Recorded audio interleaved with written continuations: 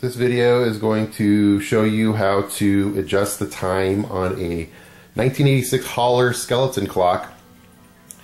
The clock is a 400-day clock, and online there's not very many instructions on this, but the adjustment for the pendulum and the time on this clock is the exact same way you would adjust any other 400-day clock, but because this clock is different, some people wanted to know how to do this specific one, so this is how you do it.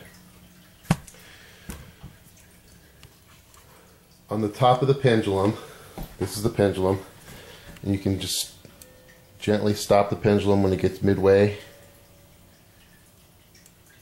This clock will start itself. It's not like the other anniversary clocks that you have to give it some kind of a nudge. This one actually works well. On top of the pendulum,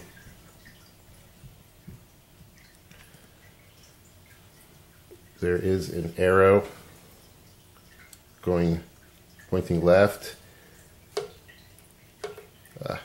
an arrow pointing right, and you can see on top there's a plus going one direction and a minus going the other direction. I don't know if you can see it.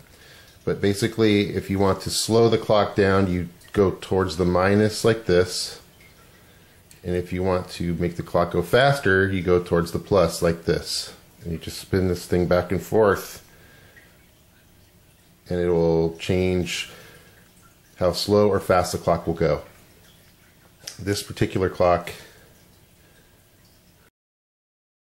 so I'm just going to let it go, but if you just let the pendulum go, this clock, you don't need to move the pendulum to get it to go. It automatically goes.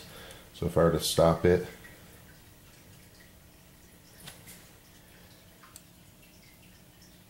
it just automatically goes.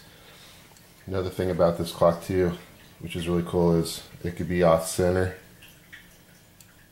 and it'll still run.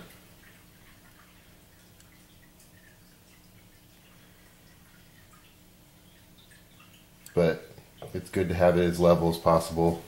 But it doesn't have to be perfectly level, it'll still run.